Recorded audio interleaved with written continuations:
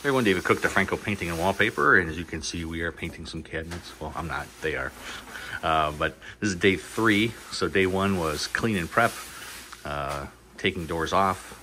Yesterday, finished cleaning, scuff sanding everything, masking all the holes that you can see, appliances, floors, and then they got one coat of primer yesterday, so they'll be getting a second coat of primer on today. And you got 2 coats because this is a darker color. Which we are waiting for that one because there's a shortage on that color, of course.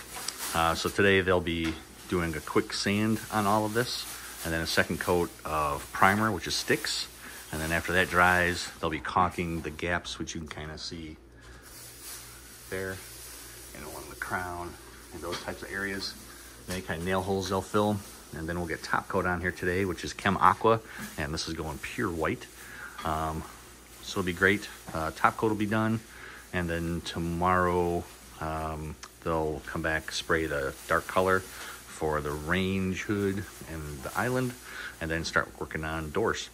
And then by today's Wednesday, so Monday, if all goes well, we should have this all put back together just in time, 4 days before Christmas. So it's fun. If you got questions on the process of cabinet painting, give us a call, and you can also keep track on our YouTube channel. We have a bunch of cabinet information videos, and then on the cabinet painting website page of our website, kind of has our step-by-step processes and some videos on there too. Any questions, give us a call. Love to hear what color you're thinking about for your next kitchen cabinet painting job. You guys have a great day, and God bless.